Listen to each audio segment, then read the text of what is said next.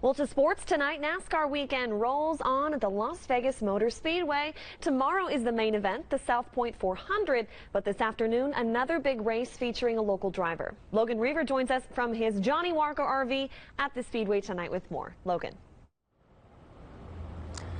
Hey, Sasha. Yeah, it was an eventful day on all fronts. We'll get to the actual race here in a second. But even in the morning with a guy that wasn't involved in the afternoon's race at all, the Busch brothers are obviously not just Vegas legends, but legends of the sport. And so when Kyle Busch and Kurt Busch, whenever they have news, it's definitely notable. As for Kurt's end of things, it was 2.5 months ago that he had that single car crash during a qualifier in Pocono that left him with a concussion. It was a scary moment. He's been evaluated and hasn't talked to media for the 2.5 months since that point. Many questioned the future for the 44-year-old. Well, those questions came to an end today with his press conference that he gave earlier, as he says that he will not be racing for the rest of 2022 and the entire 2023 season when it comes to full-time and the NASCAR Cup Series. He may have part-time stuff going, but in terms of this announcement, it just so happened the timing worked out that he could have it here at his home track to announce this, as it was a bit of an emotional scene this morning.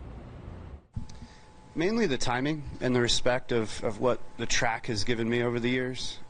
This was Richie Klein's vision. Bruton Smith took it to the next level, and the SMI family with Chris Powell and Jeff Motley, everyone's embraced me. And it felt right to do it here, the timing. But I honestly asked, my family, sponsors, and others to, I'll see you at dinner. This isn't, the end. It's just a step in my future direction. And so, yeah, it is emotional to not run for a championship, but there's still more races to be raced.